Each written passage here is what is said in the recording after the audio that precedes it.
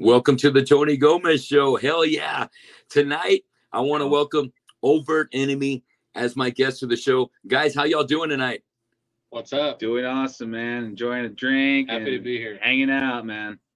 Thank you so much, dude. Thanks for being my guest. So, guys, if all my viewers on your right, on your stage right, that's Robert Hahn, guitars.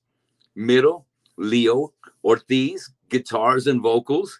And to the right, we got Laura Ortiz, Slayerella on bass. Hell yeah. And vocals and guitar and vocals. Yeah. Oh, shit. You got 3 vocals going on there?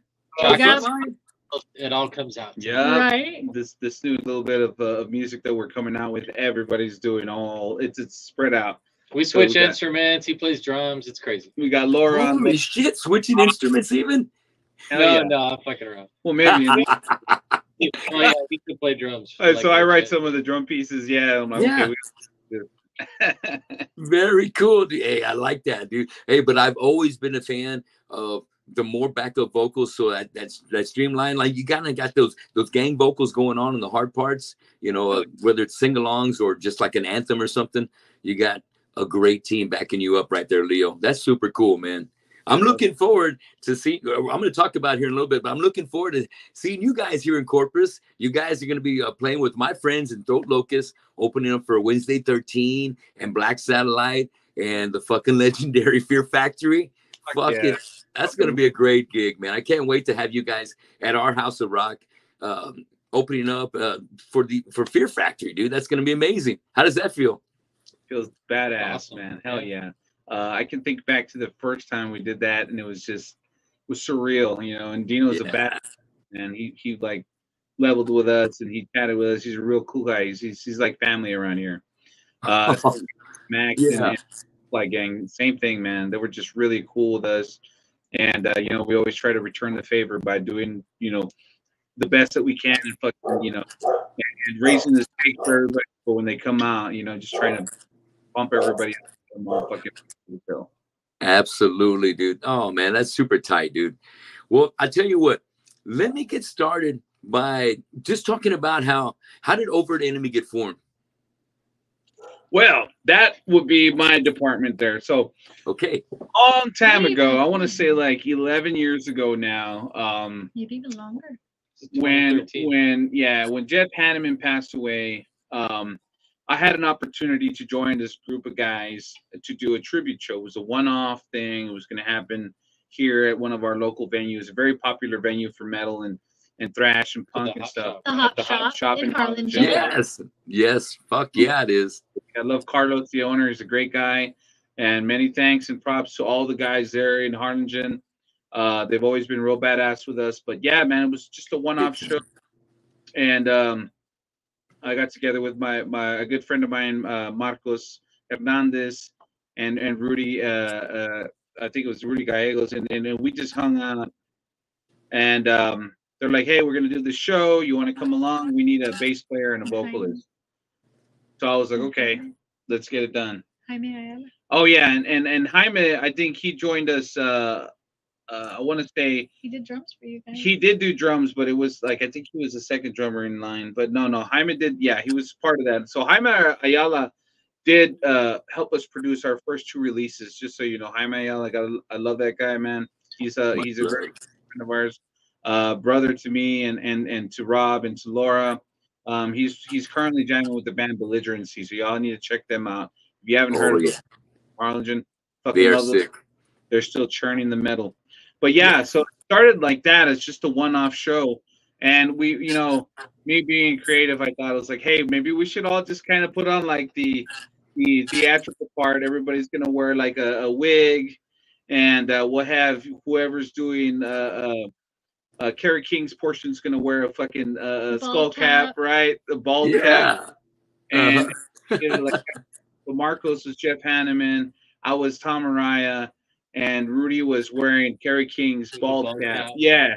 And then Jaime was wearing that military hat. He was trying to be Dave Lombardo. All right. Fuck yeah. You know, we practice up. We got a good, like, I want to say like maybe 10 songs together. And man, let me tell you, we showed up and the whole show was a fucking mess. Oh So shit. the first two bands that were supposed to open, They didn't show up. Didn't they show up. bailed on us. Oh no. Fuck. And it was like, what the fuck are we gonna do? So I got up there. Had to add more songs. I got up there with Jaime and another, I think another guitar player, and we had to throw like a 15-20 minute show to cover the other two bands that bailed on us. But Yeah. let me tell you, as soon as it was time for us to go on, it was standing room only. Oh shit. Badass. I don't ever think I had seen the Hop Shop that packed until, Wow. and it was like, you know, the stakes are up and now like the pressure's on. It's like, holy shit. You know, we did some covers earlier before the show, but now it's like we got to really do them justice.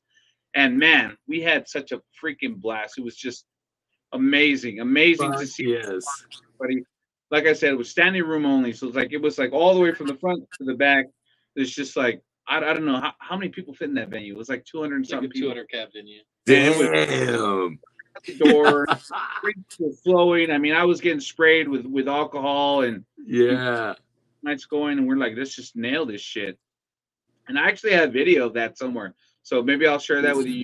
Post it later.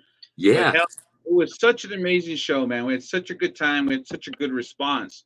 I couldn't even believe the response because not even a week later, We got asked back. we got cats asking us to do shows. Hey, When do you play again? when are you going to play again? Yeah, Where when are you going? Can you come and do a private show for us here? Can you do this for us here? And they were just like, I was like, it's just a one-off thing. Yeah. So we started doing you know, tribute shows, and that's how we became Overt Enemy, a tribute band. Oh, hell Started yeah. doing shows, private shows. I think we did one private show in Boca Chica Beach, over there by Boca Chica Beach, and they had a caterer come in, and they had free beers all night, and they set up Hell everything. yeah. We just had to go and play, and they're Yeah. like, we love Slayer so much that we just want you guys to come and play. Dude, So- Holly loves fucking Slayer. So yeah, so after that, it became a thing. We started working on it and working on our you know, our skills at Slayer, and we had a set list that was a little bit over 50 minutes long, and then we got better and better and better. But then, you know, life happens, and you know, some of the guys said like, hey, I got to go to college. So Rudy took off. You know, he branched off and went to college. So we replaced Rudy with another guitar player, and that's how I ended up becoming guitar. Because Rudy Is took it you? yeah, I was playing bass Originally. originally. I was playing like I was doing just Tom Mariah shit. Yeah. Then when Rudy had to go, I was like, okay, we need to fill in that guitar part. So I said, you know what, fuck it, I'll do the guitar part, and we'll get another bass player, and we'll just kind of have, you know, I'll still do the vocals, and we'll get a bass player. Well, this is how my sweet senorita over here came into the band. My wife, my loving wife. Did So she play bass for a band before this? had been at every practice, and she'd been practicing I a little I knew a bit. little bit. She knew how to play guitar, Wow. a little bit of bass, but nothing prepared us for, you know, what came. Seriously, we Yeah. were really willing to find somebody to fill the bass spot, and it's like, fuck, what do we do? And, you know, I was like, you know what? Let's ask my wife. Laura knows one song. Here. She knows She knows our whole mandatory practice. suicide. Right, she knows our whole practice. She knows one song on the bass. Let's have her sit in until we get somebody to come and fill in. Well, that Okay. didn't I sat in. exactly. So she came in, she sat Yeah. in for 2 songs, and then it was like, fuck, this is awesome. It just Fuck yeah. gelled.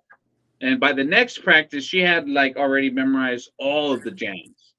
Oh shit. There we go. There goes Overt Enemy. We kicked off the whole tribute thing. Started Yeah. jamming more, doing a whole bunch more shows. We did Mike's Pizzeria. Remember that? That was Yes, such a Mike's badass Taste of Chicago. venue. Taste of Chicago, yeah. Mike's Taste of Chicago. It was like a drive-through pizzeria. We did a bunch of other That was venues. like after Thirsty I joined, Monkey. though, right? But then you came in a little bit, just We a did little it bit later. before, Did yeah. you guys played Mike's? Yeah, we had We played played Mike's, before. and we played a couple of other shows. This place was so cool. Thirsty It Monkey, you know, they're was. downtown McAllen. Okay. I think there was another place. I can't even remember the damn place. It was just rundown little shithole.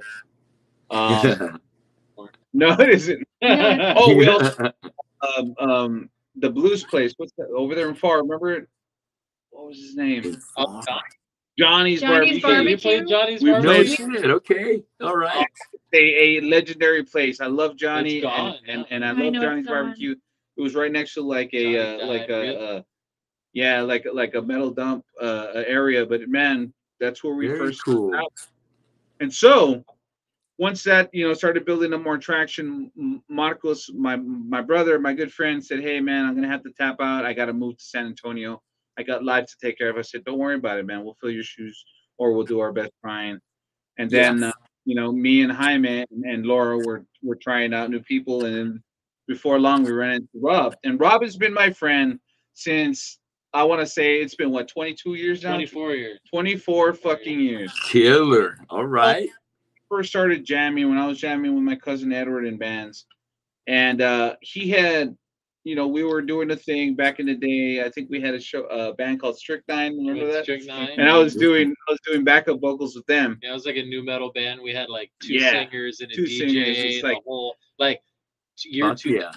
Yeah. Like, yeah. So Early like 2000s. he kind of got out of the picture for a couple of years, but then like My all of kids a sudden, my kids were small, so I kind of stopped playing for a number of exactly. years. So Okay. all of a sudden, like it's like we're trying out these band guys, we're trying out these guitar players, and Rob's like, well, fuck, I'll fucking try out. I was like, really? Yeah. Cool. I never even thought of that because he was playing bass before. He was playing bass Okay. for another band, Rabid Cadaver Dogs. Dogs, yeah. One of my favorite bands of all times too, and we have a lot of with Rabid. So yeah, he's like, fuck yeah, I'll fucking fill in, no problem. So like it was between this guy and then Rob, and Rob, he came packing with everything. He's like, I already memorized the songs, I already got all my shit together. Hell yeah. Yeah, Rob. So he came and joined us. I think. What year would you think that? What year that happened? Oh fuck! Rob, when did you join? What, like It was 12 a year years after ago? I did. 12 years. Was that 13? before you started doing the EPs? Well, it was Oh, right yeah. before, yeah. Yeah. Right Before. Okay. Yeah, so when Maybe I 17. yeah, Back when I- it was 2016. Yeah, it was a little bit like 2016, somewhere 2015, around there, 2016. 2015, Okay. 20. All right. Okay. So I joined up, and the interesting thing was that I'd never learned covers at all. Okay. How to play guitar, but I learned from playing with this guy because I moved to the Valley from New Mexico in like 2000, and immediately hooked up with Leo and his cousin Ed, and Okay. they already learned all the cover songs and all the things like when they were in high school, and they were already Okay. writing music. They're And already so, ahead of you. Yeah. and so I'd been playing for a couple years, and so like the least good guitar player usually ends up on bass, and that's Nice. Okay. So that's how you got the bass gig. well, yeah. So that evolved, right? So anyway, so I learned how to playing original songs that they'd written, not Badass. other people's stuff. And so I was Yeah. the smoke on the water guitar player, like the guy in Guitar Center that only knows the one riff in the song. Yeah. Snippet, in Guitar World or whatever. And so this guy, he put me through the ringer. He was like, okay, dude, we're going to learn fucking Slayer. The cool thing was, though, because like Slayer's one of my all-time favorite bands, all those songs were like etched inside my heart. Yeah, brother. And so Fuck like yeah. I just needed him to like show me, okay, it's here. And I'm like, oh, okay, cool. And it just comes out. And I'm like, yes, that's awesome. And so anyway, he wanted to shift to just doing original right away. I was like, why don't we or start another band? Actually, you wanted to change the band name. I did. And I was like, you know what? Let's do both. Why can't we do both? Who says those rules? And so we decided to because we had to. It takes a lot, as you know, to have a band, right? Yes. Not just showing up and playing. Like All that there's commitment. things like we had to discussion. I'm like, bro, you realize we have to make 2 banners? Oh You want- shit. Yeah. Things like Money that. down, yeah. But so anyway, we had an opportunity to work on a movie soundtrack. Jaime had a friend that lined that Blood up. tapes. Hell yeah, Blood those Christina. blood tapes. The very Yeah. first one that we were And so premiering here in this room, we composed the Inception, score. which is on the score for that movie, and Mercenary, we And tracked that And here political cancer, too, yeah. and Political Cancer. And we had right to do it here in a at our own hurry. studio. Remember, we had to do it in a hurry because Yeah. this guy became real good friends with Rock and Roll James, which is the local Q94.5 rock station. Yeah, but now he's DJ. hashtag PVT. Yeah. Yes. Look Oh, up. And I- fuck yeah. No, Rock and Roll James, he's helped us out shingles in the past. I mean, he's given us some really great opportunities that we never let him down. That's the thing, man. You get an opportunity, you can't let the guy down, you know, who helps you out and promotes you.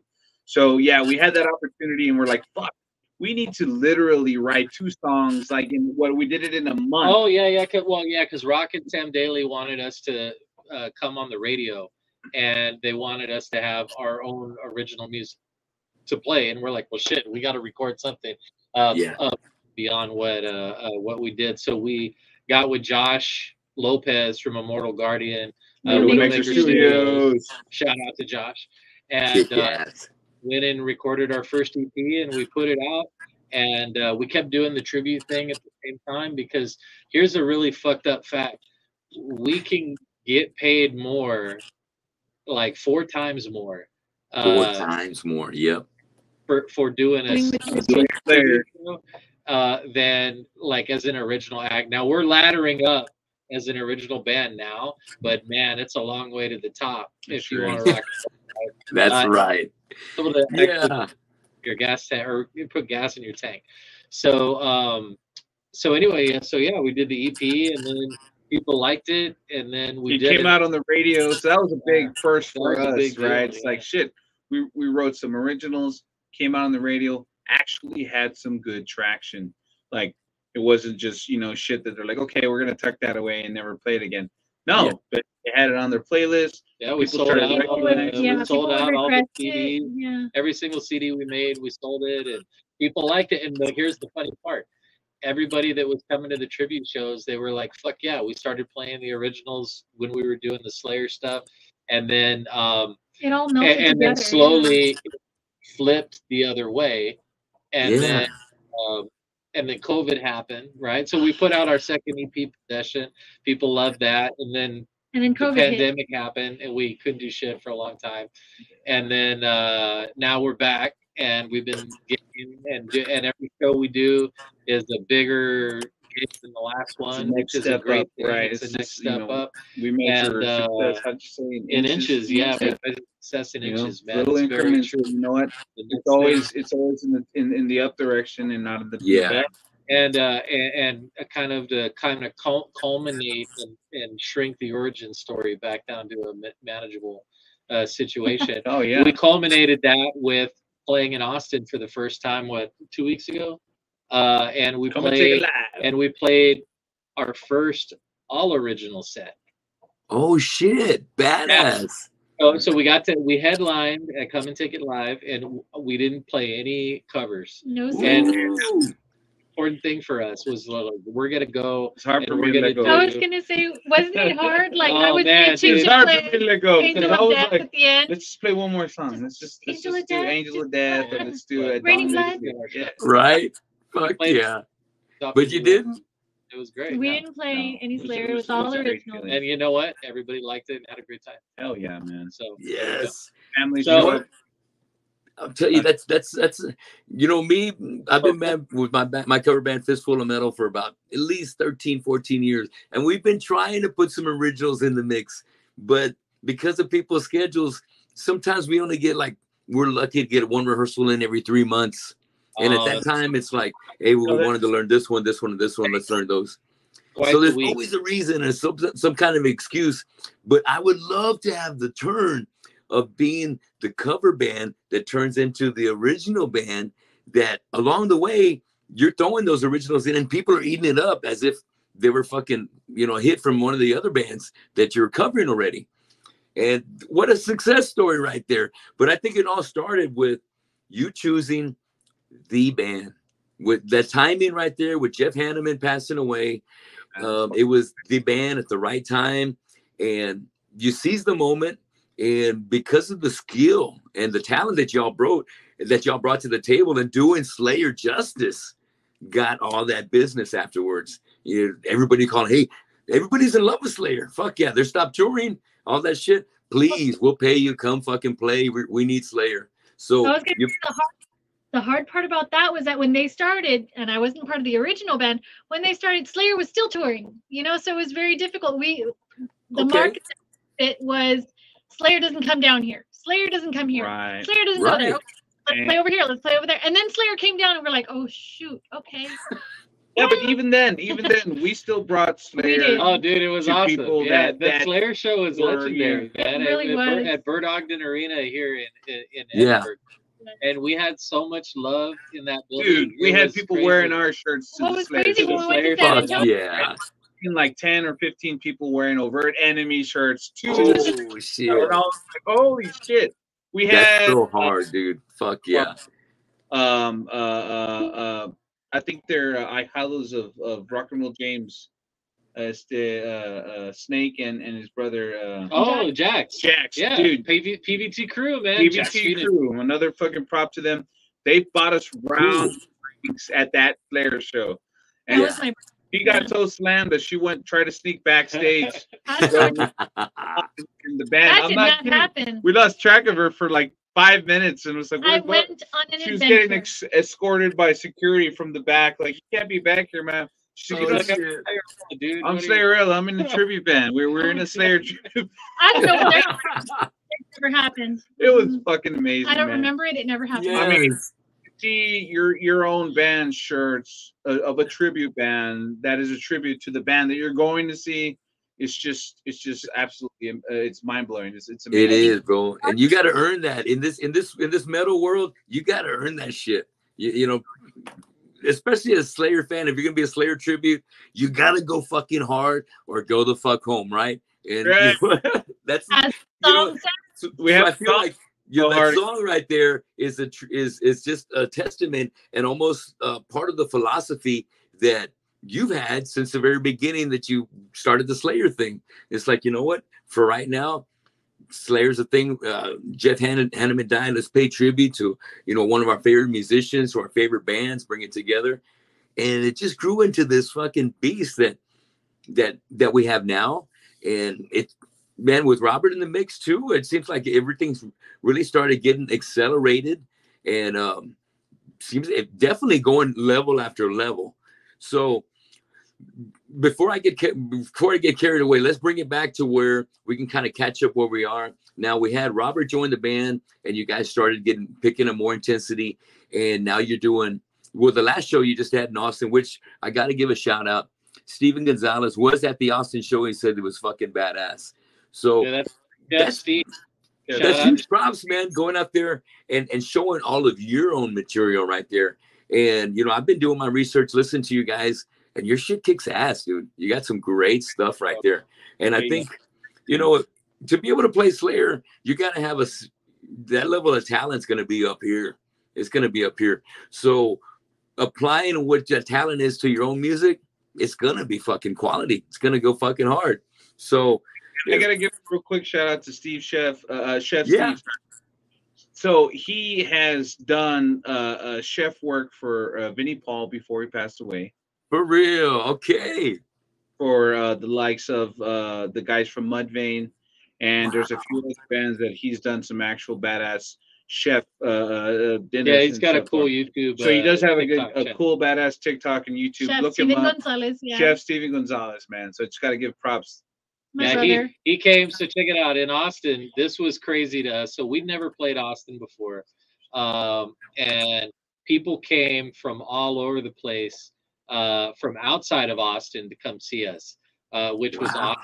Talking like Steve came from like West Texas. He came from we Midland, had people come from close and like the whole like surrounding area and stuff like that. So all those things mean a lot to us, man. If it's like 30-40 people hanging out, that's even better, right? So it's good times, man.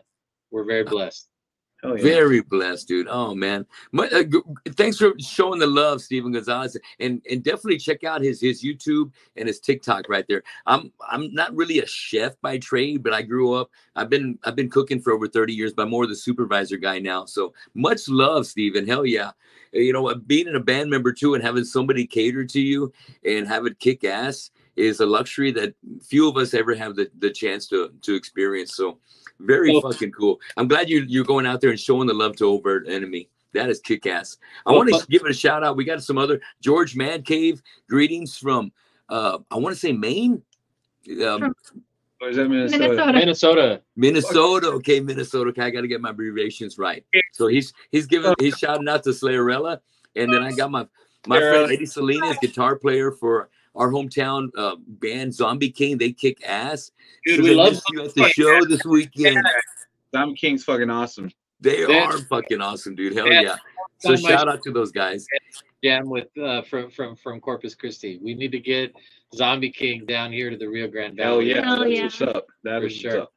Try and make that happen, Eddie. Hell yeah. Hit up Overt Enemy. You guys would be a great pair together. Fuck yeah. You know what? We played we played at House of Rock. House we of opened Rock for with them. Soulfly with That's them. right. Oh shit. For the last run of Soulfly? Yeah, Who was yeah. 3 We were days. there. Soulfly. They did like a border thing, and we played Corpus, McAllen, and Laredo with them. Yeah.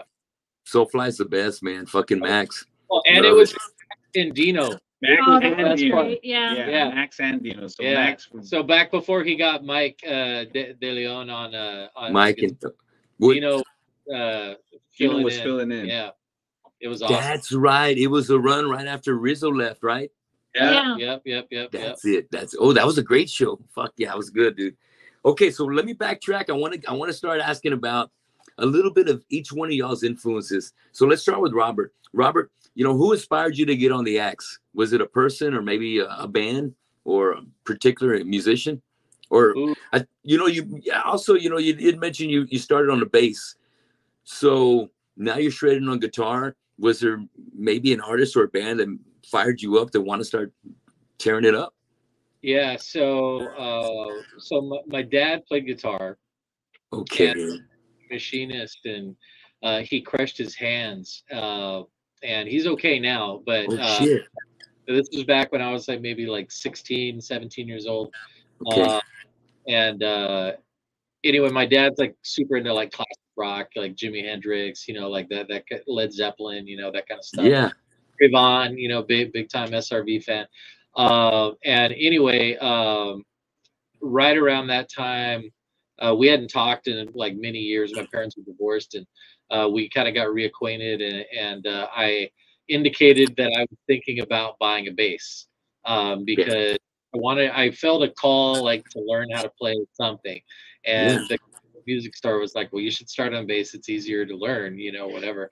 And so I mentioned that, and then he had recently hurt his hands, and so he gave me one of his electric guitars. You remember that Washburn KC40V that I had? That Hell yeah, stolen? man. Hell yeah. When I moved to the Valley, somebody broke into my apartment and jacked all my stuff, including that guitar. So anyway, he had like shit. We drilled it out and flipped it upside down like Jimi Hendrix style, and because I play lefty, and that's how I started playing. But as far as musical like guitarist that I was like super enthused by, the top 3 is Dimebag for sure. That Domination video in Moscow. Yeah. Dude, yes. Fuck out. yeah. It's like over and over and over, just watching. And then I meet this guy, and he could play it, and I was like, "Whoa, dude, that's crazy!" Like no. Badass. So for sure, Dimebag, big influence. But Max and Dino are two influences as rhythm guitar players, and James Hetfield are kind of like round out like the top 3. But it's definitely Max, and the Hetmeister, Papa Het. Yeah. Very cool. All right. Well, Leo, let me ask you the same thing. So you got started playing bass, and then you switched over to guitar. What was the first string instrument you played, and who got you fired up to get on it? Wine before Overt Enemy. So like I've been in bands maybe the past 25 years. I started back in junior high, jamming to Eddie fucking Van Halen. All right, Eddie Van Halen. Yeah. First love when I heard him when I heard him bust out Eruption, and then You Really Got Me, and then all the solos and just the tapping and everything was just like I was just in love with that sound, man, and I wanted to replicate every freaking show that I could. And so Eddie Van Halen is going to be number one for me. Also, you know, I mean, you want to go down the line. You got Eddie Van Halen, and then you got Steve fucking Vai. Yes. Right? Fuck yeah. Like the devil, right? On guitar. So, you know, Eddie Van Halen was like grandpa, and then you had his son Steve Vai. And then next to me was Dimebag. So you got those three guys, and it was just, you know, I mean, I couldn't get enough of it. I used to skip school, like Rob was saying earlier. I used to skip school because we had the Pantera 3 video that had just come out. Three. Woo, watch it fucking go. Watch it go. We used to skip school to watch that shit. We get stoned. Oh, shit. I can watch that shit endlessly. I get busted by my parents. What the fuck you doing? And you know, what's our excuse? Just jamming out. Right. Eddie Van Halen to fucking Slayer. When Slayer came out with Live Intrusion, the live video with and it was the what was it? Divine Intervention. The Divine Intervention tour. Ooh. Oh, I mean, that's what hooked us on. I mean, that's what hooked me on the Slayer. Like, big time, 'cause that Divine Intervention freaking album is just phenomenal. And I know they didn't like playing a lot of the songs from there, but I mean, just the creativity from that shit, you know, helped me spawn what is, you know, Overt Enemy today. Fuck yeah. I have to give it to Eddie. I have to give it to Steve Vai, and of course Dimebag, because I mean I saw Pantera like 6 times live. Yeah. And every time they got fucking better for me. I know what you mean. It's kind of like you know, like a band like Metallica, you don't get tired of seeing them. And when Metallica comes to town, that's the only place for guys like me and you to be. There's no reason that you're calling into work, whatever the fuck is going on. You got mom watching the kids. You know, when Pantera's coming to town or even close within hours, that's the place to fucking be. There ain't nothing else. Like, and I was gonna go a step further and name a fourth, and it was gonna be Kirk Hammett was gonna be number 4. Kirk Hammett.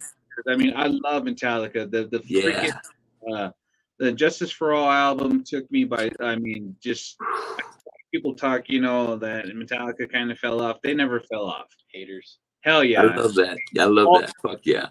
Great. All their albums were targeted at audiences, and they scored and they won. And they're still fucking winning.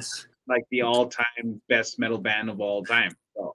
Agreed. Definitely, man. You know, that's the thing about, you know, artists that, like a Metallica, like the Rolling Stones, bands that have put out 20 albums, you know, that album is just a snapshot of where they are at that life in their life at that time. And they're shooting for different genres. They're into different music. They're trying to stay ahead of music. Metallica's always been they've always been leaps above everybody else. And they just had a way of knowing what the next best thing was going to be. I feel like when they did Load, they kind of created new metal. You know, they made it all right for bands like Godsmack and everybody else to follow suit. When I first heard it, I almost shit my pants because the way that I saw Metallica was thrash metal all the way. So like the Black Album was kind of okay. It was a little bit more commercial, but then you get the Load album and it's like, what do you take of it? It's like, oh shit, it's a whole new fucking shakeup. But like you go back and you listen to it and you listen to the work they put in. It's like they could basically write anything they want, and it could be hip hop or pop. They'd still do the best of what it is. So that's why I was like, fuck, I love, you know, Kill 'Em All, Ride the Fucking Lightning, you know, Master of Fucking Puppets. I mean, hard, grainy, thrash metal solos. But then you go and you hit Load, and it's like, holy shit, this is more class. Yeah. Outlaw Tour, I mean, Until It Sleeps, you know, fucking the House that Jack built. I mean, all those songs. 2 by fucking 4, It Ain't My Bitch. I love those fucking jams. I love it. I love the Outlaw Torn. Like, what the fuck? And we had like these arguments amongst ourselves and between bands. Fuck the band, no, fuck, unfuck the band. Now you go back and listen, it's like they could. It's just a different onda, They could do whatever the fuck they wanted just turned to. the channel to corrosion and conformity, Exactly. and clutch, like the same like wavelength that they're like those guys are Fucking on, exactly. and like those kinds of bands that were doing more like blues based. We're trying to stuff. kind of emulate that. Like, I don't want to be stuck to some. Our new album sounds just like Load. Steroids with a fucking, an eight ball of gonna coke. go, what? Yeah, right. But I can't wait to we have the man. The best thing was the first EP. That's it. That was it. Everything else sucked after that, right? Puro underground, right when they were underground. After that, fuck them. Right. What about Laura? No, we're getting to Laura, but those are some fucking badass guitar players. And throwing Kirk in at the very end, when I think of Kirk, I always think of that movie. What is it? Thrasher Be Thrashed, or maybe it's Murder in the Front Row. But it's where fucking Gary's giving props. He goes, man, Kirk showed me how to play guitar. He showed me how to pick, showed me how to hold a pick. And, Kirk, when I see those old videos, the history always portrays Kirk as being the catalyst that kind of brought him together, that was bringing the Pat Travers to the party, that was bringing these other, heavy guitar players and UFO. And before all that shit was contagious. And maybe it just appeared to me like he was like that one thing that kind of was a seed in the little clique that just ended up turning into this, global worldwide phenomenon, 45 years later. But yeah, yes. Every band's like that. Like if you look at most of the history of like really good acts, it's normally when they get like that last key member or two that like complete the lineup that starts doing shit. You know what I mean? Yeah. Really what matters. Yeah, to your point, Kirk Hammett was that guy. I mean, he was, to think he started this, the Exodus is still going, right? And yeah. The solo EP is really cool too, man. Yeah. Totally different vibe, from Metallica. I read an interview with him a while back, and he was talking about how he's really more interested in being an improvisational soloist than composing. And so he's like, yeah, solos, I got to kind of play them the same every night, but I really I'm just trying to like rip like every night on other stuff. And sometimes it works out, and sometimes it's fucking disaster. But that's and I'm like, hell yeah, that's so awesome, man. It's a good mentality to have. That's the fun part about it. Hell yeah.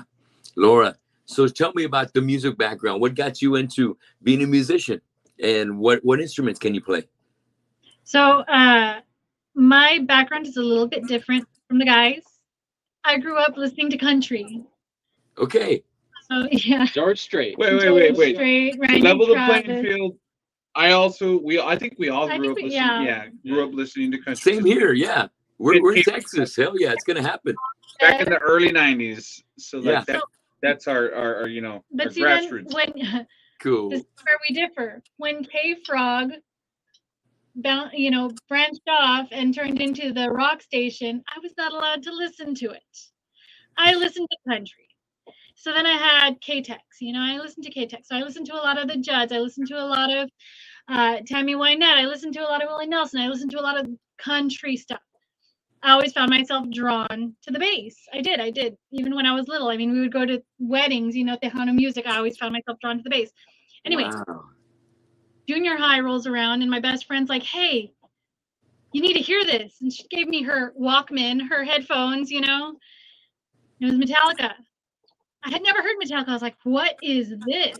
Yeah. So I say Cliff Burton, Jason Newsted, cut my teeth on the bass. They did. Wow. That's where I started.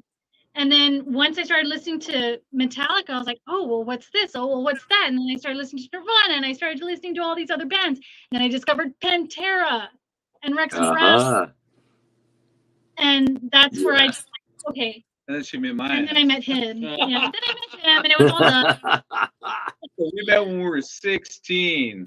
Wow. So we kind of just, grew together with the whole music scene, and like I showed her new, she showed me new shit, and then I tried to buy her a bass one time, and then one of my asshole friends stole it. It happens. You know, he was on a binge, and oh shit, we got some good stories though, right? Metallica, Wow. and then Rex Brown, and then of course Lemmy, because Lemmy, that's right. I love Fuck it. yeah. You know, once we started karaokeing, and I learned, oh, I can play Motorhead. Oh, I can sing Motorhead. Let's do this. You know. And, oh shit. So how many years you been on the bass now? ooh, 14 years ish. Hell yeah. I started when I turned 30. I'm 42. No. Okay. 12 years. So 12 years. Wow, that's badass. So I wanted to play bass too. I picked up a bass during COVID, you know, to try and pick it up to learn something new to keep myself occupied. And I love the bass, and I play a little guitar as well, but I'm a front man through and through.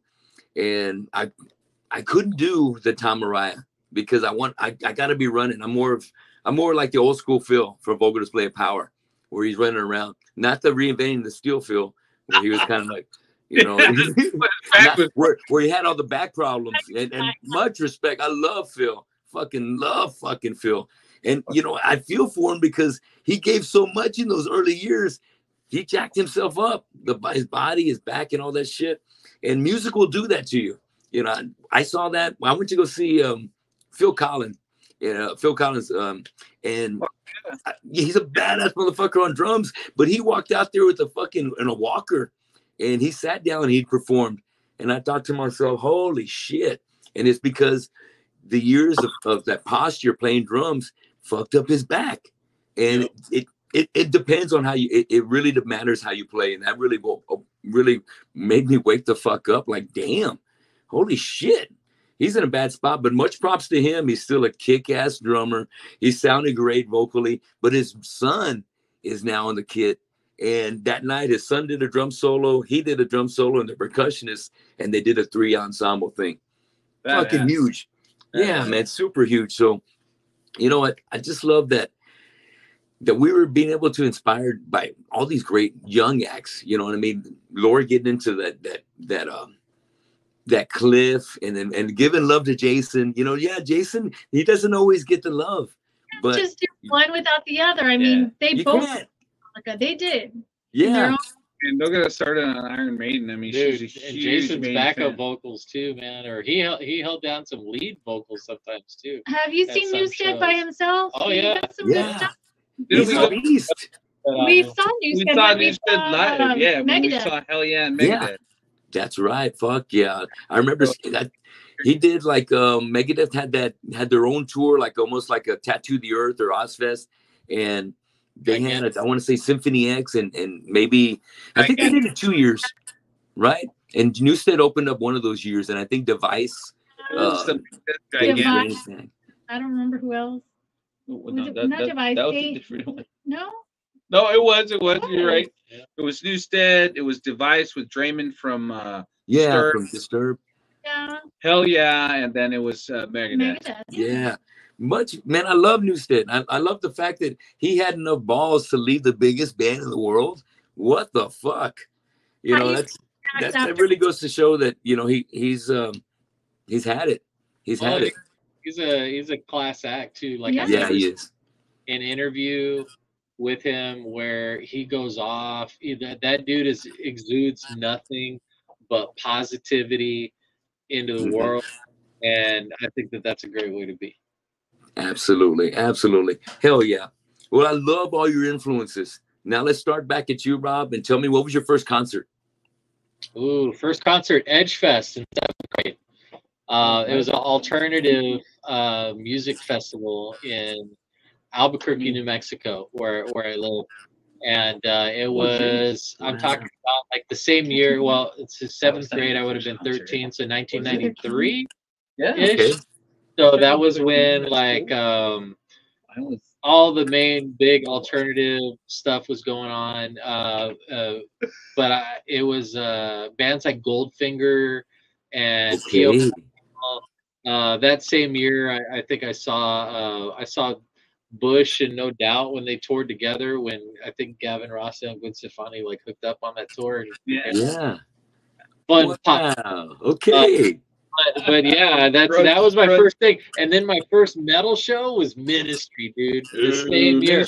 I went on a run where I was able to win. I won concert tickets from the rock station over there, like 4 or 5 shows in a row. What? Oh shit! Since not a raffle or a contest or anything. I flamed out in 7th, 8th grade with winning things. But I got to go see Ministry in the Jesus Lizard. Crazy. Jesus Lizard, for just my driver's license, drove myself to that show and everything. So that was awesome. I think that was like 96, somewhere around there. But yeah, that was the first metal show. Very cool. Hell yeah. And I'm thinking that Ministry could have been Mine Is a Terrible Thing to Taste. Was it that one?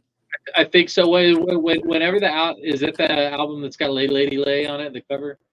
Ooh, Lay Lady Lay. I think Lay Lady Lay is the one that's got, I think that might be Filth Pig. Yeah, okay. So I think it was when Filth Pig came out, because they were that was like the song they were playing on the radio. Yes. Over there. Fuck yeah. Oh, yeah. Well, because you mentioned Ministry, I gotta mention I went to I guess it was the second Lollapalooza, and that's where I first saw Ministry, and I became a fucking lifelong fan. That was the Psalm 69 tour, and they had this fucking massive backdrop, and I was tripping balls, man. It was amazing. And it tripping so hard, I missed Soundgarden and Ice Cube because I was just focused on the freak show that they had there.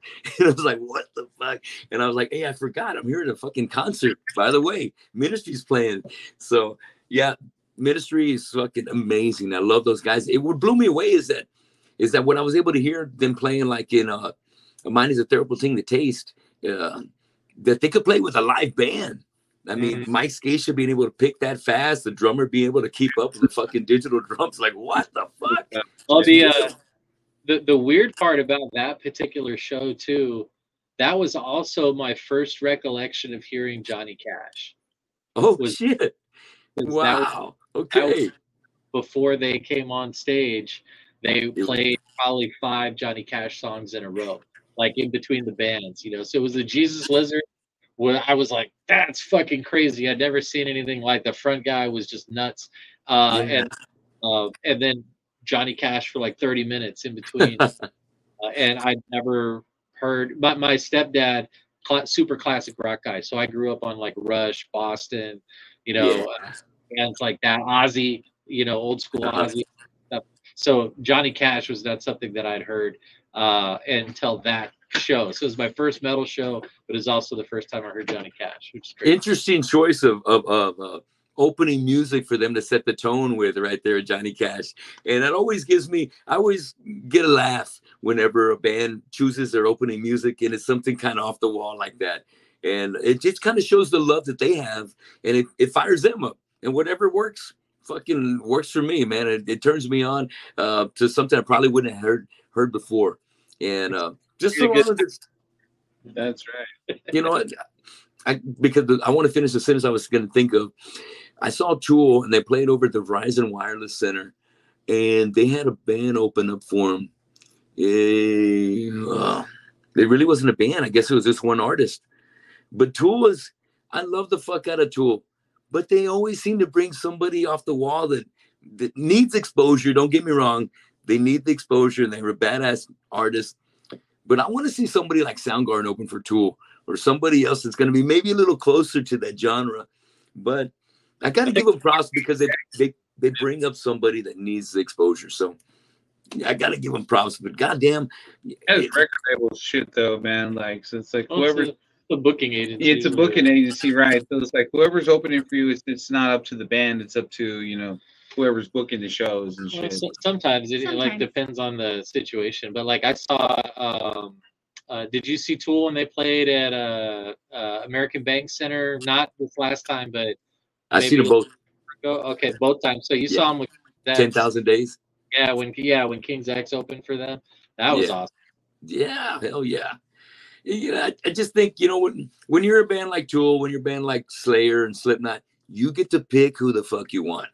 You know, I think so. And luckily for a band like Tool, you don't even have to have an album. You just go on tour and you're selling out wherever the fuck you go. So I took my wife to see Tool. She was bored to death. I was like, dude, this is awesome, you know, and she's like, this is so not really. Anyway, let's leave Tool in the background, man. Let's keep talking about some hard shit. So right there, we're coming to you now. Leo, tell me what your first concert was. My first big, I think, metal rock show was when I went to see Candlebox at the Villarreal. And we had this place called the Villarreal here. And yeah, I'm familiar with it. Okay, you know who Nano is, right? I'm not familiar with necessarily a lot of the guys that run it, but Nano was a promoter, and he is a promoter still. Yeah. He was bringing down like these crazy acts. Dude, he brought down Metallica, like, Pantera, Slayer. I mean, he's the man. Yeah. Really, but he also brought down a lot of huge Tejano acts too. Okay. Yala, Kiss. I mean, not Kiss. I'm sorry. Grupo Más. I mean, you talking Intocable. So he's bringing down these huge acts. So when I saw Candlebox, you know, coinciding with what Rob was talking about, I saw them. The grunge era. It was the grunge era, right, for sure. So it was Candlebox, and then from there it was all downhill, man. I did see that Ministry tour, but here in the Valley. All right. With the Jesus Lizard as well. Oh, you did? That's yeah, so cool. Yeah. I saw a ton of bands, man. Monster Magnet, fucking Push Monkey, freaking. I mean, you name them. I've seen. I remember how you've been to Push Monkey. You were. Yeah, Push Monkey was badass. Push Monkey, and I'm like, who the fuck's I was Push big Monkey? on them too, man. Hell yeah, man. CD. Got to see you know, Megadeth back in the old days when he turned his back on McAllen. Oh, what? Show. I was at that show. He got all pissed off, and he's like, "If y'all don't stop fucking around, we're gonna leave." And sure enough, he made an interview where he's like, "Fuck McAllen, we're never going back." The sad part is though, is I think I know who did it. Yeah. Oh man. Damn. How about that? Oh shit. So now brings him down. We're not doxing anybody on this podcast. But yeah, and then I mean, it was almost immediately after Candlebox. I want to say like 2 big shows later, I got to see Pantera for the first time. And it was the Far Beyond Driven album, and it was just I mean, that show blew my ass away. And then after that, I was like, I got to see him again. So then it was like, you know, I saw that one, 101 Proof, and then I saw Reinventing the Steel. I was in San Antonio with Black Sabbath. And I mean, I love Sabbath, and I love Sabbath. So when I went to see Pantera and Sabbath together, it was at the Alamo Dome in San Antonio. Reunion tour. Yeah, and it was just like a holy moment for me. Yeah. For me. It's hard to get any better than that lineup right there. Those 2 right there. Holy shit. And can you imagine all the old Sabbath fans that had never heard Pantera before they got their faces? Right? Oh shit. Wow. Another good one that I saw with Ministry was KMFDM. I don't know if you ever heard of KMFDM. Hell yeah. Dude, they came with Ministry. It was like, holy shit, it's like the industrial metal. Right. Perfect billing right there. And then you had Prong. We saw Prong too. It's like, fuck yeah, man. That's what you need. You need got to Prodigy to round that got tour to see out. Anthrax as well was brought down. I didn't get to see the Metallica one, but that was back in the early 80s. So, all right. I was like early 90s when Candlebox was coming down. But man, we got to see the Tattoo the Earth tour with Slipknot, Slayer. Slayer, before I moved here. Fucking Hatebreed and Seven Dust. Down. System of a Down. That was my concert. Yeah, fuck that yeah. That was my first big concert. What was another one? Laura, that was your first concert? That was my first concert. Tattoo the Earth. I took her to that one. Yeah. Hey, badass. Very conservative family. I wasn't allowed to do a lot of things. I was the oldest. I was the only girl. I wasn't allowed to do a lot of things. Tattoo the Earth. I had graduated high school already. I was like, yes, let's go. Let's do this. And my dad was like, you're taking your baby brother. Steven Gonzalez went with us to Tattoo the Earth. Oh, shit. It's like, all right, he's coming then. He's coming. He went. I took her to those concerts, by the way. She got Got to see Slayer, Pulse, Mud Monkeys. I mean, like the whole thing. It was a thing. Fuck yeah. That is bad. I love those concerts, man. It reminds me, because I went to. It sounds like me and you, Leo. We didn't miss a concert. Yeah.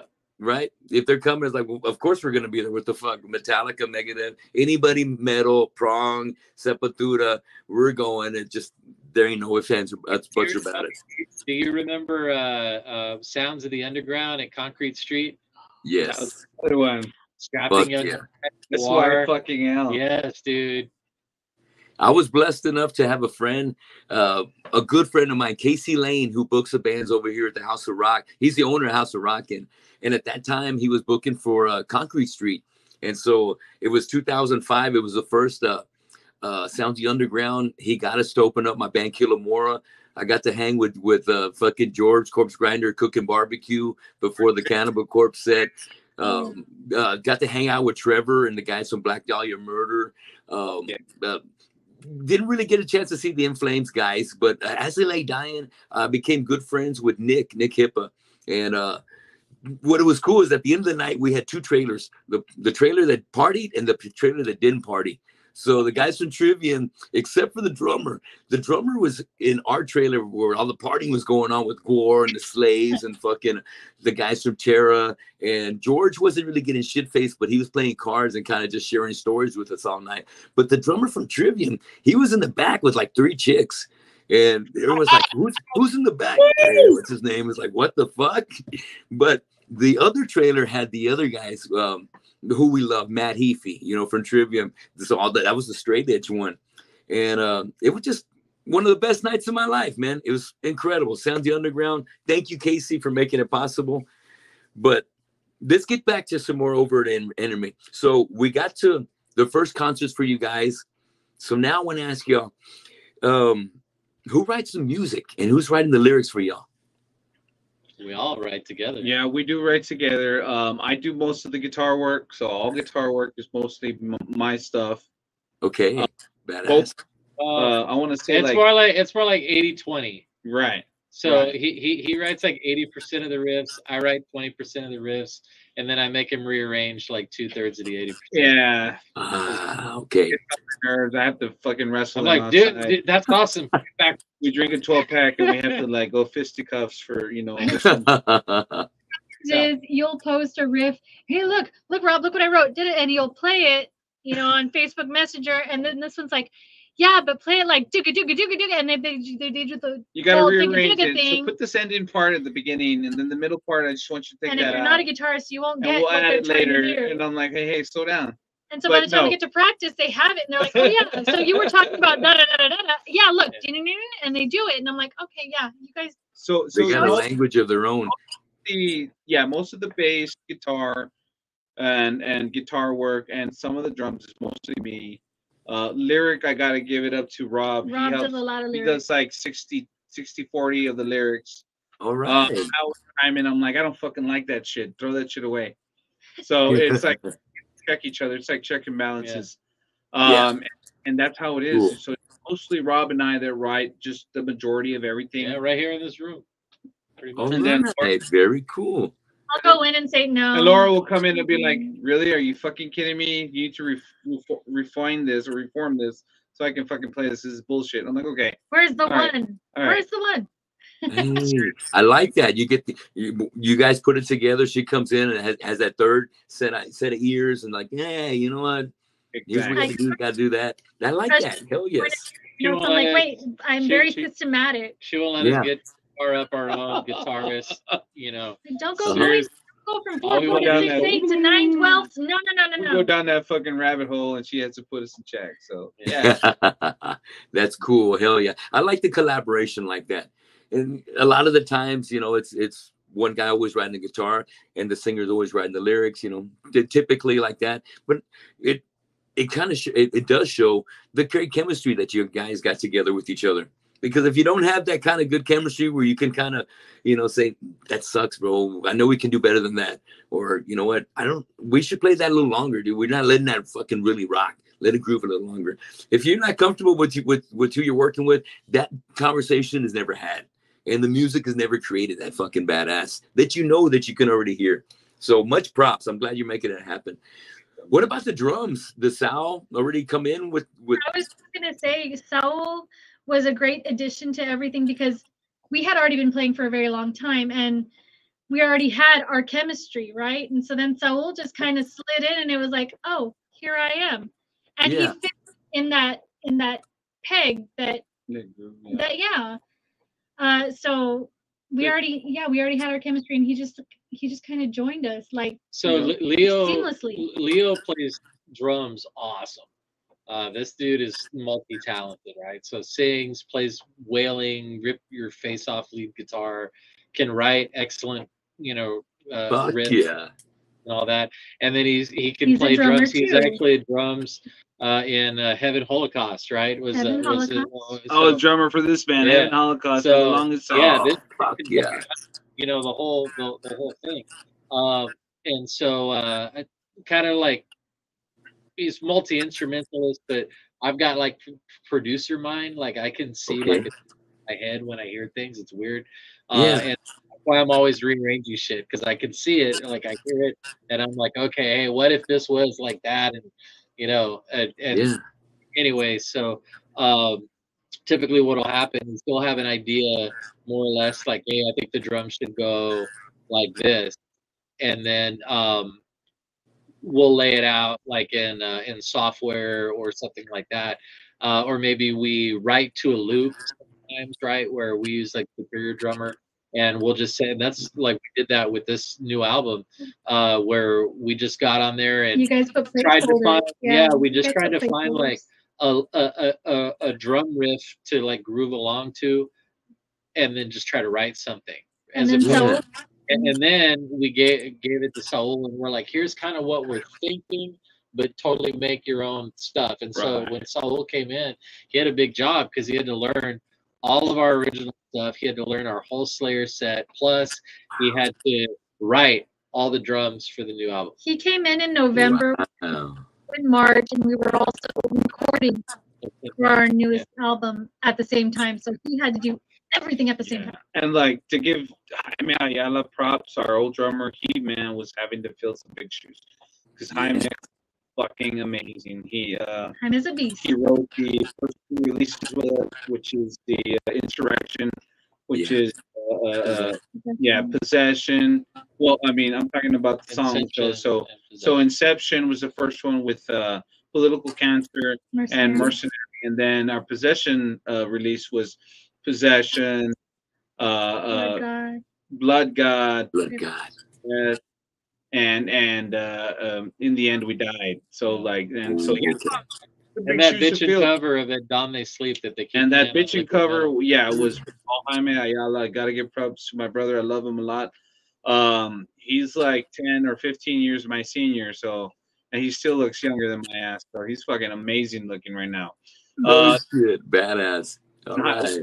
Raul came in. He just was like, all right, tell me what the fuck I need to do to be in this band.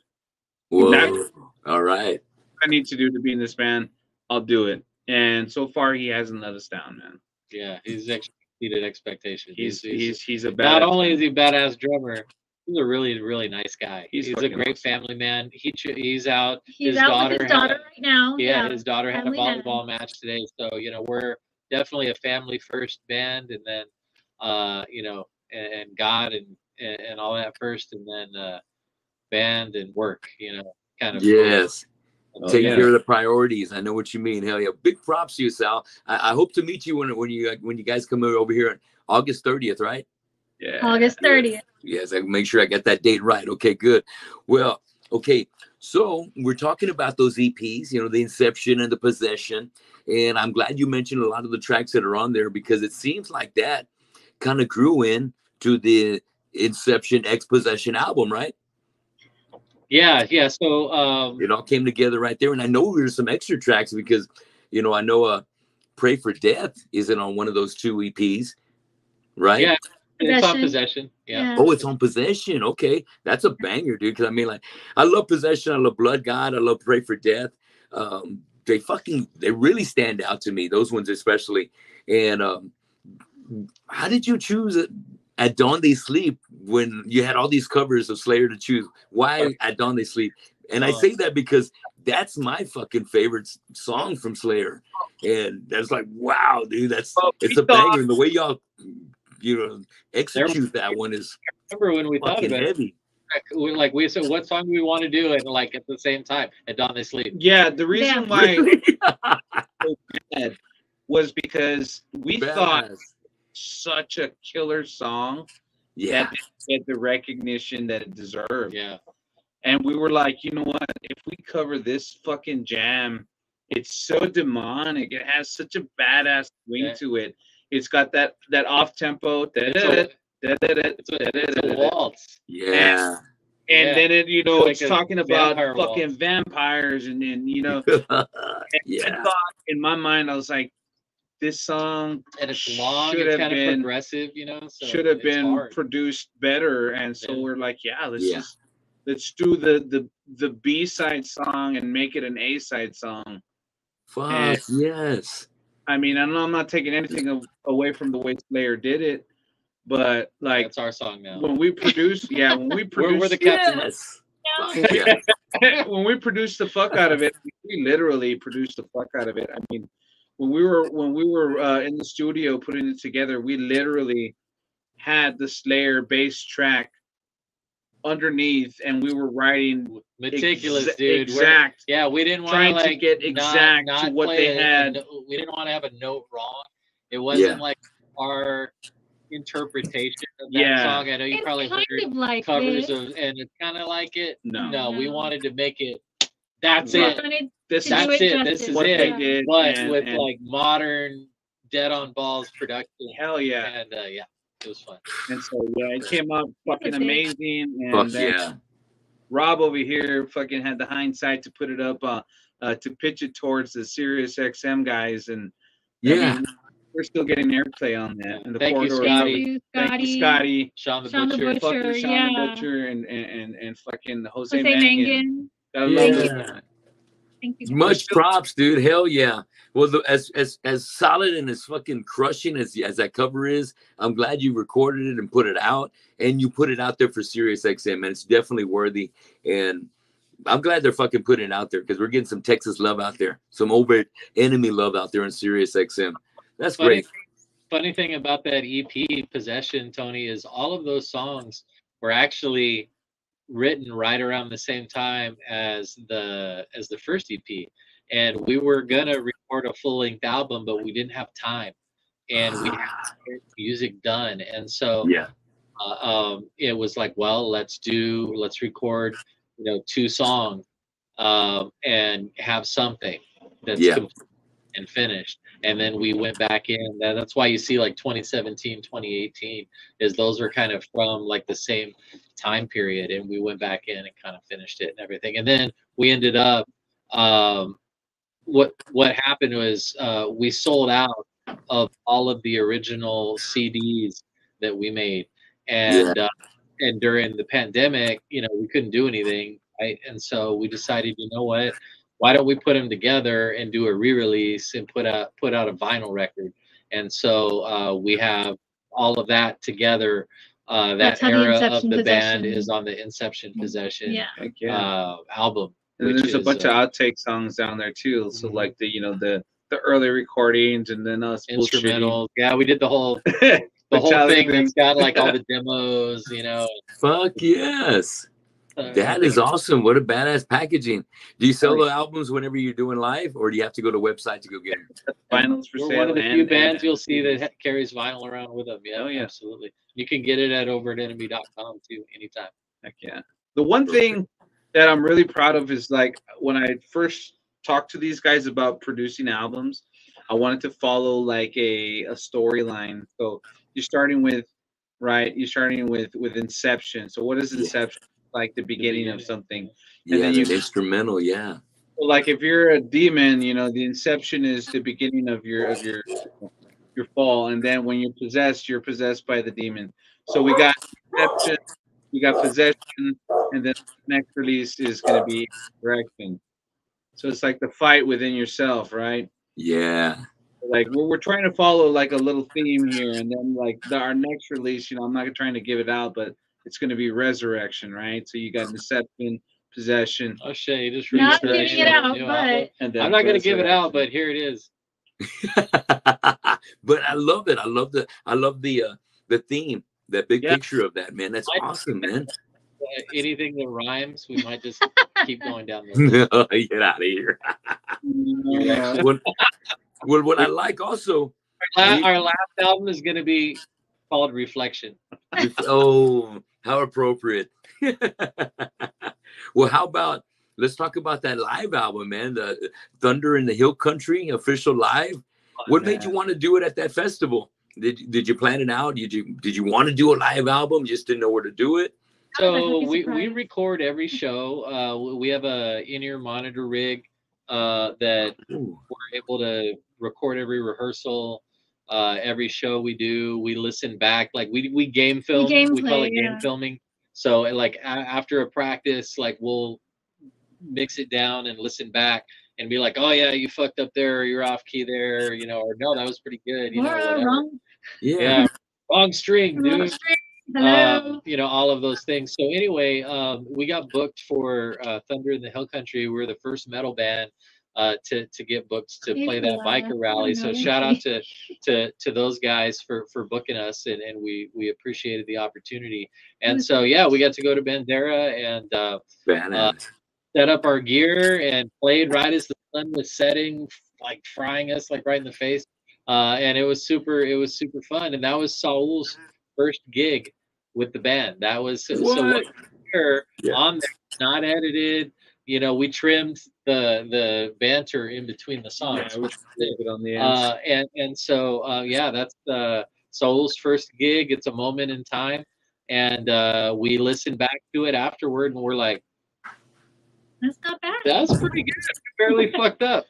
Okay, cool. Josh was busy. He was on tour.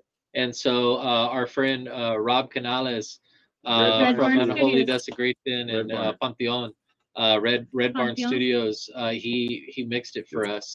And we just decided to put it out as a live album, kind of as a in-between kind of thing. I don't know. Like I said, we're not following rules. He says we can't put out a live album if we want to. Before we put out our first official, you know, Kiss did that, right? But did Kiss like... Well, I mean, put a live album out. You got to think about it like this newer album, Insurrection, has been in the works for almost like 4 years, 4 or 5 years now. Yeah, because we had to do something. I didn't want to, you know, be, you know, one of those bands that are like, yeah, we're gonna be there eventually, because people will start to get tired of our lip, you know. So it's like, okay, you want to hear us fucking play live? This is what we do. This is our fucking Slayer tribute show, our last big push for that, and that was it. That was, I think, our last. That was gig. The last tribute show. That was the last gig we ever did any Slayer shit on. Yeah. You know, those songs on that album are also coming out in Insurrection. Yeah. We did a couple of those we did songs. debut Yeah, a couple there's of 3 new songs on that live release. But I mean, episode. you go back and listen to it, and it's a whole fucking hour and 30, hour and 40 minutes of fucking thrash. It was fun. Whether it be Slayer or Overt Enemy, we got a bunch of originals in there. We got a bunch of Slayer tracks. I mean, who wouldn't love that shit? Right. Fuck yes. Great fucking package. Great idea. And like you said, we do whatever the fuck we want. There's no rules to this shit. You make it up as you go the way you want to do it. We're going to go up there. We're going to record a live album and whatever. It's just it was a happy surprise. Yeah. Great quality recording. Yeah. Everything was just crisp. The video was fucking awesome. And then think about it, dude. Like, it's like when I first saw Pantera play Cat Scratch Fever, I fucking shit my pants. I was like, yeah.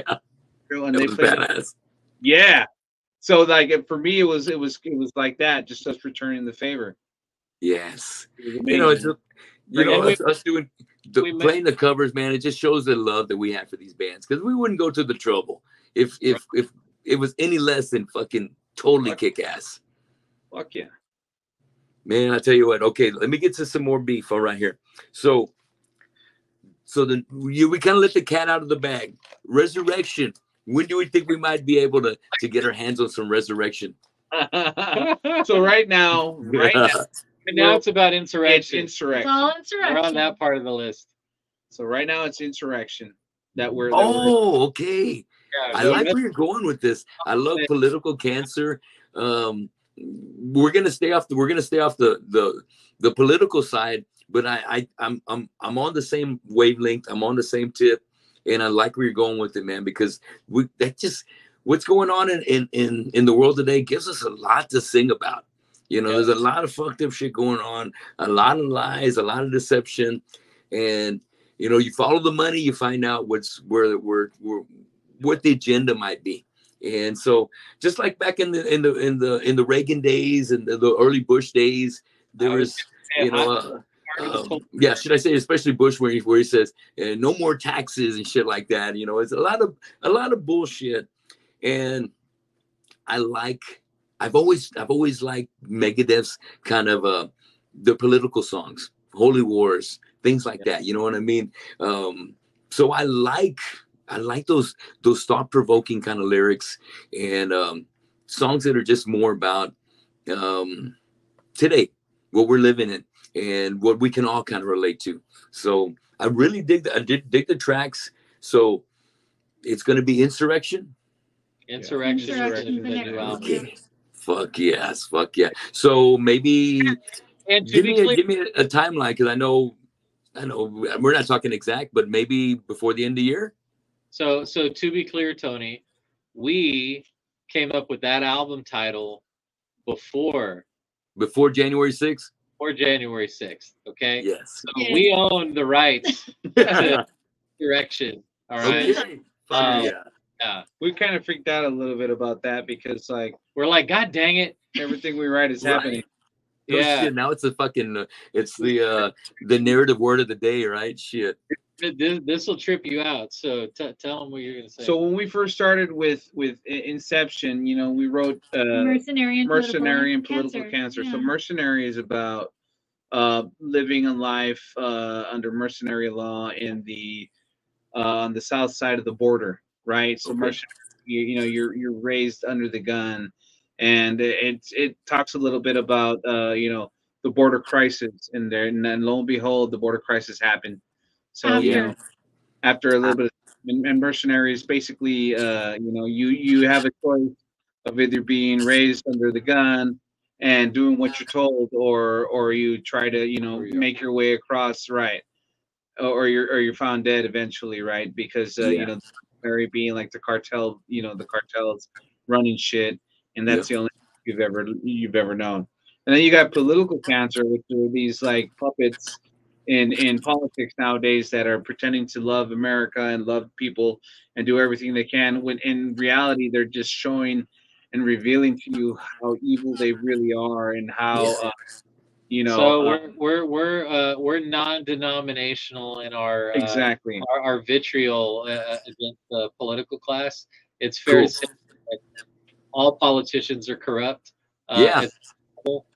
Because quite frankly, you can't run for any office of any significance without having to sell out in some way, sell your soul in some way. Republican, there's too much money, Democrat, there's too many matter. compromises. Yeah, exactly. So they're both the sides of the same animal. Absolutely. But when we wrote political cancer was an example of a politician who was basically lying to everybody while trying to suck in the trust and acquire the power. And once the power is obtained, then they unleash their wrath. What's up? Which is basically now. So when we wrote this, you know, this is like 10 years before Biden came around and all this Trump. How ironic how things end up turning out. You know what I mean? It's weirder though. Yeah. So then we get into possession. We wrote Possession. So Possession happened, and one of our songs is called "In the End We Died," and that's basically about a pandemic that happens where like a virus gets spread and everybody becomes like this fucking zombie. Yeah. To be clear, Kick-ass.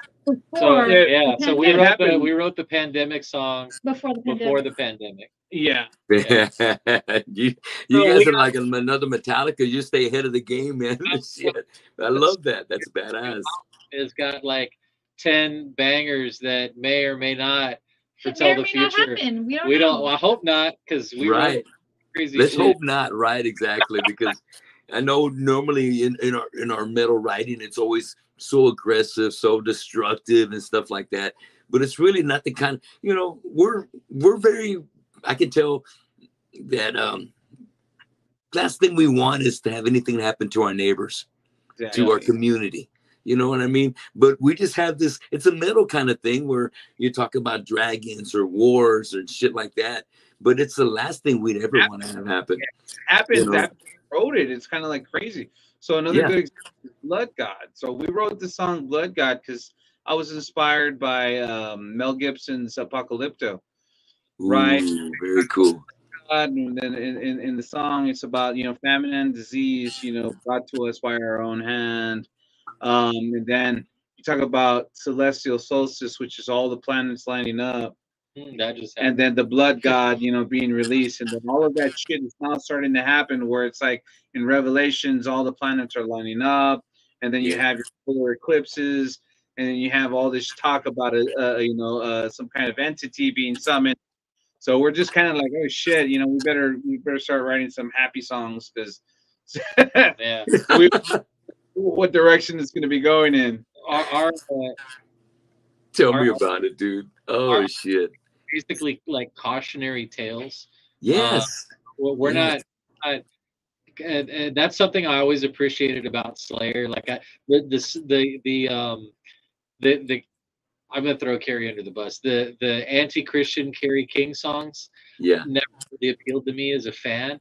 I always gravitated toward the Jeff Hanneman stuff, the stuff about war and wars. Yeah. The crazy stuff really that happens in the world, right? And so we kind of stick to that side of the house where when we thought about it in retrospect, we're like, holy crap, because we're all Christians, right? And we're like, are we a Christian band? We're like, I don't know. Maybe we are. It's like everything is literally like, don't do that. Yeah. Because what happens to you, right? So it's very interesting, and I think you're gonna like the new record because we put a lot of thought into every word that's in every song, and of course the music's great, yes. and all of that stuff. But there's a wide variety of different topics for sure. One thing I can say about this newer album is out of this world. There's something for everybody. Tony. Oops. Tony's battery died. Uh-oh. Are we still live? We're still live. We're still live. Hey, you're live. That's what it looks like when somebody tries to call at the same time. But I tell you what, I love hearing about the new album. We're already going on about an hour and a half, so I'm gonna kind of wrap things up. But the way I like to wrap things up with my guests is I do a little segment called Draw the Line. I'm gonna pose some bands, maybe some musicians, and I want you to tell me who you'd prefer to either jam with or maybe go on tour with, or say both of these bands are playing in town. Who would you make the decision to go see? All right. So we're going to start with Laura. So Laura, I'm going to hit you with the first one. These two bands, or a matter of fact, these two musicians, and we're judging them as the best front men. Who do you like, Laura, between Tom Araya and James Hetfield? Tom Araya, hands down. Okay. Yeah, I'm asking, this might not go in my best favor, and I'm glad I put this at the beginning because I know being a Slayer tribute, there's a lot of favoritism there. But, okay, well, a little bit, but it is Hetfield. It is Papa Het. So, okay, I'll take that. What do you think, Leo? Before I joined the band. She knew Metallica. I knew Metallica. I didn't know Slayer. Leo was like, oh, you can play Slayer, right? And I'm like, sure. Let's figure it out. Tom Araya. All right. Tom Araya. What do you think, Leo? Are you going with Tom too? Oh, that's a super hard decision for me, man. Because I like I know. love both. Yes. And fuck. Just frontman. First Just the inclination. frontman part. Just the frontman part. We're not talking about this. I know. That's even harder for me because like both of them are awesome musicians too. So it's Yeah. like I'd have to go with James.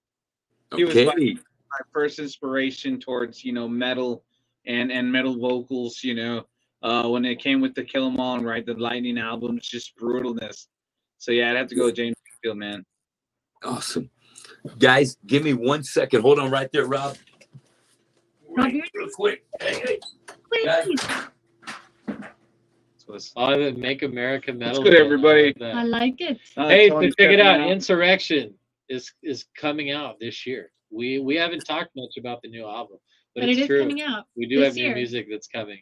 Yes. And all of us are playing. Tony's not going to hear any of this. unless All he of us are watches the singing lead playback. vocals. Yeah, 10 full-length songs. We got full, like this album art for every song. dude. It's gonna We be got crazy. videos for Guys, I'm so sorry. I had to step out just for a second.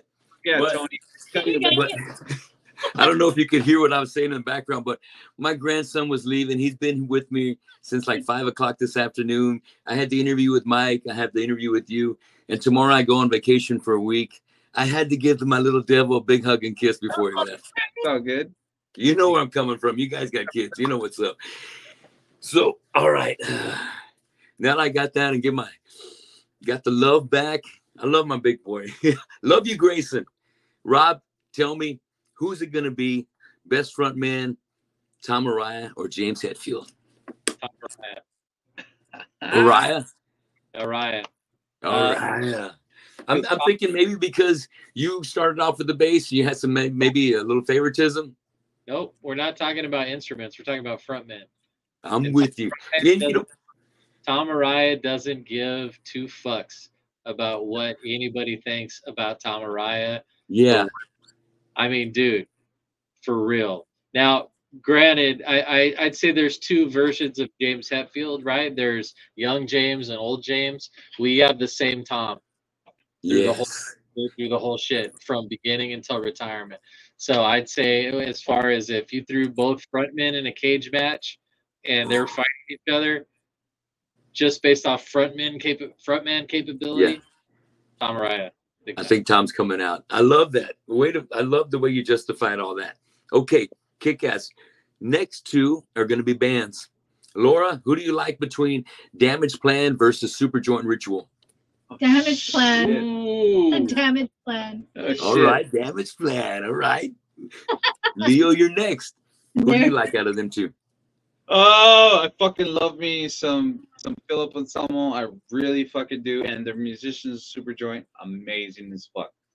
But I'm always gonna back my boy Dimebag up 100% and Vinny, 100%, no doubt. Those are my guys. Those are my kind of Texans.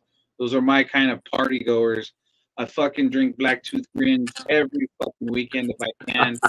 And every band that we jam with, I try to do it where we're doing the Pantera style. If you fucking jam with our band, you're gonna fucking drink with our band. You're gonna party with our band. And that's the way metal, I think, should be all the fucking time. So I gotta go with Damage Plan.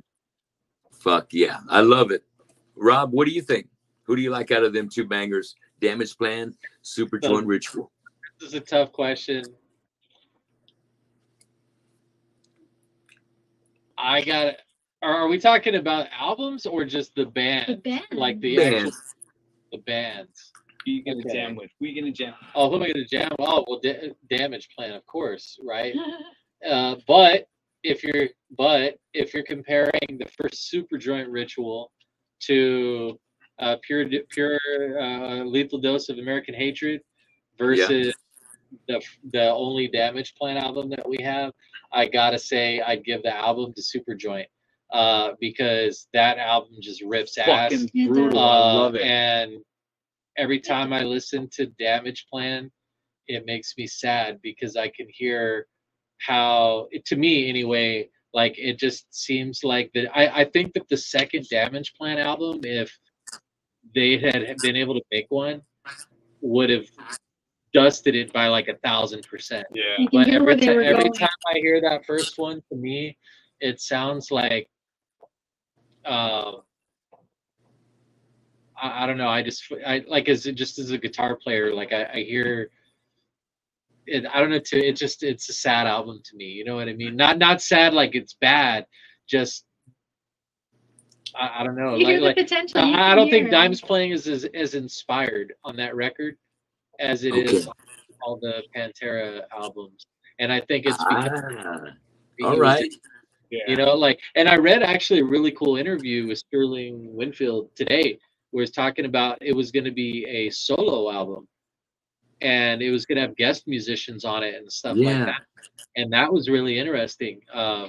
And then they ended up making a band out of it and whatnot. Yeah. So, anyway, yeah, very cool.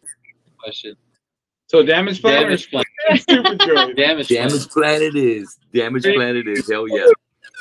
Well, how about these two?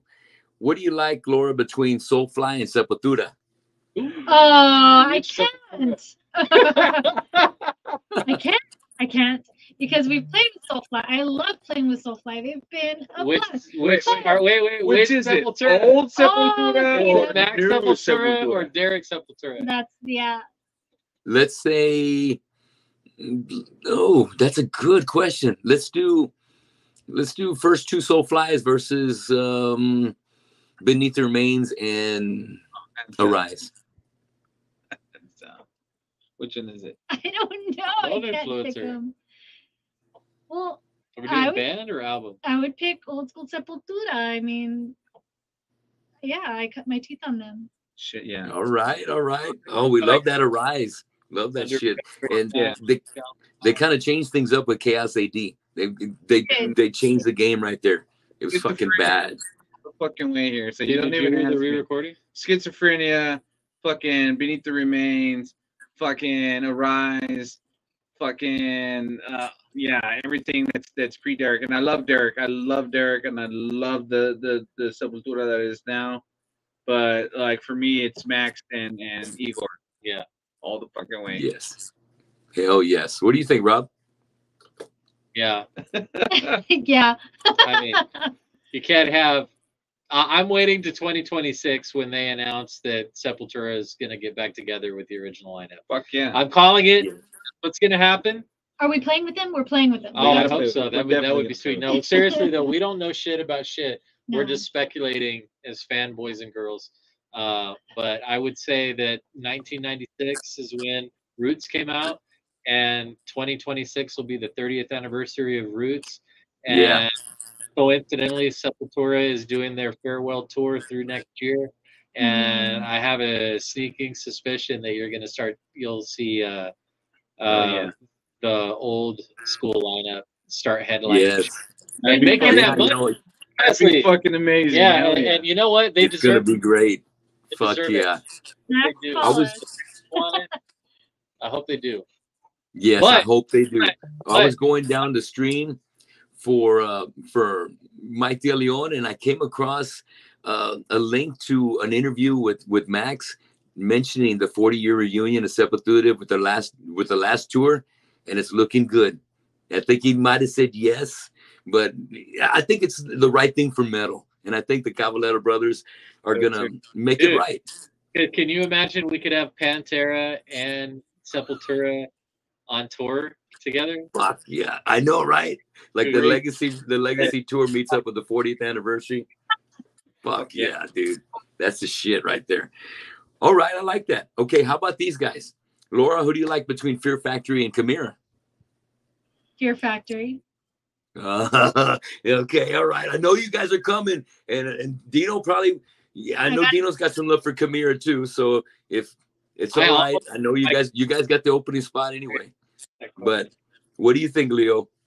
I love me some Chimera. I really do. When I first saw them, they came out on a Tonight Show, I believe it was. But wow, it did come out on the Tonight Show. I'm trying to remember who it was. It was Jay Leno or one of those late night shows. It was a late night show. Conan always had the metal. And but man, Fear Factory has had me since Demanufactured, man. I've been a Fear Factory fucking buff since the early 90s, and I've always fucking love those guys. I saw them at Ozfest 2 times. And they've always just fucking blown me away with their style of their clean vocals over that heavy metal shit was just out of this fucking world, man. So yeah, I'm Factory all the way. You know, Demanufacture was definitely the game changer for them right there. They had the best production, the best fucking riffs, the tightness that we never heard before. You know, Raymond on drums right there with Dino was just amazing. Fuck, love that album, love that one. Rob, what do you think? Team Dino, baby, all the way. You know, and that's not just because we like, you know, are gonna play with them August 30th at the House of Rock in Corpus Christi, Texas. Tickets on sale at overtenemy.com. Be there. That's right. Be there. For real, like I love Chimera, but without Dino, there would be no Chimera. You know what I mean? Like without Dino, Robert Hahn, there would be no Overt Enemy. You know what I mean? Yeah, like, man. They sure influenced us quite a bit. And I honestly, I am so excited for the new Fear Factory album. You know, we know those guys. Milo, the new vocalist, he's awesome. Yes. We got to see him. We drove all the way to fucking El Paso. Dino called us and he was like, "Hey, you guys want to come play with us?" We're like, "Yeah." Where? El Paso. Fuck, really? 13 hours. All right, we'll be there. Let's go. And so, so we went to El Paso last year to jam with them. When they were first doing their live dates, and dude, they've conquered the world with this new line. Man, they're just so good. The whole band is just fucking fantastic. Fucking awesome. Is just the riff god. Super nice, fucking you know, and the new vocalist is awesome. So I honestly, Burden is a dick. So yeah, there's that too. So we'll tell you that story another time. All right. Fear Factory all day. All right. I love it. Okay. I got 2 more for you. Now this one right here, best singer or guitarist. Is it Hetfield or Mustaine, Laura? Mustaine. Mustaine. Oh shit. Okay. All right. Leo, what do you think? I have to go Mustaine. I'm gonna, you know, okay, it's very so controversial. I'm gonna agree with my wife. I have to say Mustaine because he is way better playing guitar than James could ever be. He is, bro. Yeah. On top of that, he fucking kept it hard. He kept it hard even through 13. Through the 90s. Through all the 90s. Risk was kind of. He still kept it hard, and I gotta hand it to him because. Don't forget about Super Collider. But you gotta, here. But you gotta hand it to him because he had a unique style that I really did enjoy. Yeah. So James was very commercial for me, you know, very, you know, and I love James. But he doesn't even do that anymore. But Mustaine had that, you know, that raspy, what's up, motherfuckers? Like he kept it, you know, for a little me, more vicious. He kept it a little bit, you know, aggressive, and I really like that. As far as the guitar, I mean, hands down, it's gonna be Mustaine. Mustaine, got you. What do you think, Rob? Oh, this is the hard one. Okay, singer Hetfield, guitarist Mustaine. So. The combo together, I gotta give it to Hetfield. I think Hetfield's written more songs that are. I'm a big fan of really good songwriters, and I think me too. James has written more excellent songs, not just like fucking crazy guitar compositions. I mean, you can't take away anything from like Tornadoes, you know, anything like that. But for the person that isn't like a guitar nerd that like fucking loves shredding or whatever, like Hetfield's just written a lot of really kick-ass songs, like albums and albums and albums of amazing fucking songs, you know what I mean? So Hetfield. Good. Even balance. Big respects, Pop Ahead, and big respects to Dave Mustaine, 2 legends that I wish have paved the way for all of our bands. Tony, let me ask you a question. Okay? All right, here's your lineup. Okay, and you got to pick the drummer for this band. Okay.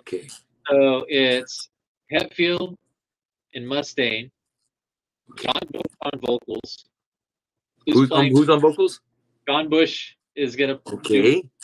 And you got excited. Look at your eyes got big. I like John Bush. Hell yeah. All right. Who's playing bass and who's playing drums?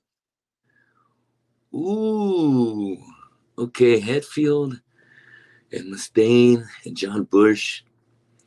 Who's playing bass and who's playing drums? Do they have to be alive? No.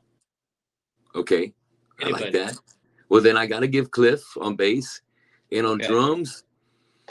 On drums. Ooh. Wow. Lombardo. Yeah, okay. I was going to say Lombardo. So we can... Yeah. Fucking awesome. We're friends. Fuck yeah. Hell yeah. All right. Yeah, I'm in there. Hey, but I mean, those are the guys right there, Lombardo and Cliff. I mean, shit, if they're not playing with anybody, you got to get them. They should make an EP and do it for charity, and all the proceeds go to charity. Yeah. Before they're all too old to do that shit. It would be awesome, man. Like a 5. That's a fucking good idea. Yes. Okay, I got one more, and then we're gonna wrap things up for tonight. But I think this might be a tricky one. Laura, who's it gonna be between Slayer and Pantera? Oh, okay. They're both playing down there, and you're playing in your hometown. One's on the south side, one's on the north side. Which show are you gonna go to? But Pantera now or Pantera then? That's old Pantera. Old Pantera? Yes. Pantera then. Let's make it Seasons in the Abyss versus Far Beyond Driven. Right, you can't do it. No, it has to be Vinny and Dime. It has to be what? I would go see Pantera, yeah. Yeah, Vinny Dime for sure. You know, the thing is that I have discographies for both bands on my phone. I listen to both bands all the time, so that one's a hard one. Trixie. Yeah. I'd pick Pantera. Pantera, okay. Much love. Hell yeah. What do you think, Leo? Oh, it's me being a vocalist and doing a bunch of Slayer for a long fucking time. Oh, man. It's hard. It's extremely hard. But, you know, for me, I think the guys that I relate to closely to is going to be Pantera. Shit. Okay. Fucking party with Dime. Like, one of my life goals, and to be honest, this is my honest truth, and I told these guys, one of my lifelong goals was to be able to play on stage with Pantera. Fuck yeah. Dime passed. This is before Vinny passed. That was my goal. Like, I want to be a good musician and then be in a band that's famous, and I want to take the stage. Not only do I want to fucking watch them play, but I want to be at that level with them. I never got to achieve that, so I think it'd have to be Pantera, man. Yeah. Fuck yeah. I love that. Love it, Leo. Rob, give me some Slayer or Pantera. Come on. You know you want to say it. Fucking Slayer. Fucking Slayer.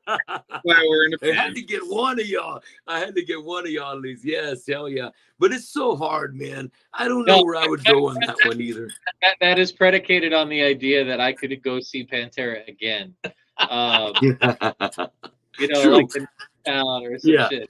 Yeah. If it was Craig is alive again for one night only, no. We are. We're there.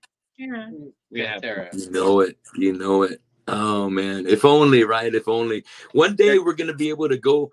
Hopefully, we're gonna get to the other side where we're gonna have the fucking biggest concert that we could ever imagine with Lemmy, with Ronnie James Dio, with fucking Paul Gray and Joey Jordison and Cliff Burton, and Jesus, the list goes on of so many guys that we grew up listening to and being influenced by. That one day maybe we're gonna be over there, and wherever that other side may be, we're gonna be there to fucking enjoy it with those guys.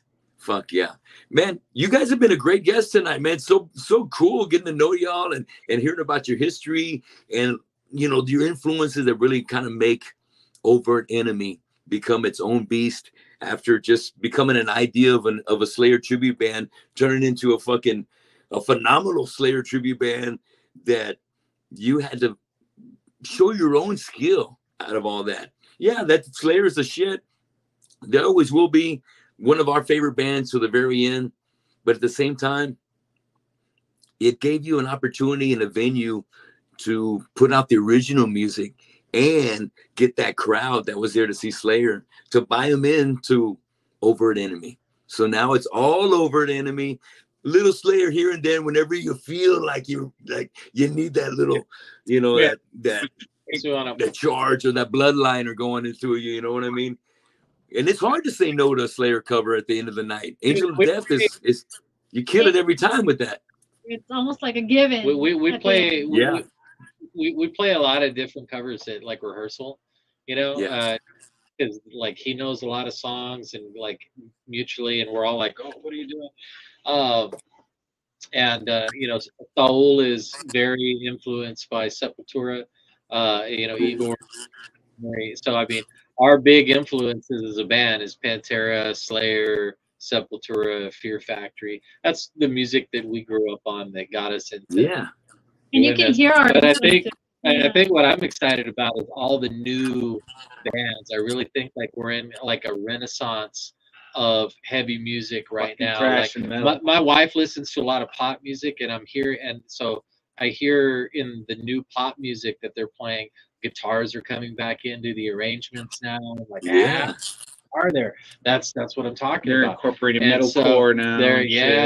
So crossover on and everything, and so you know, I'm just excited about all the new bands that are. I know we've spent a lot of time talking about old bands, you know, on the show today, and that's awesome.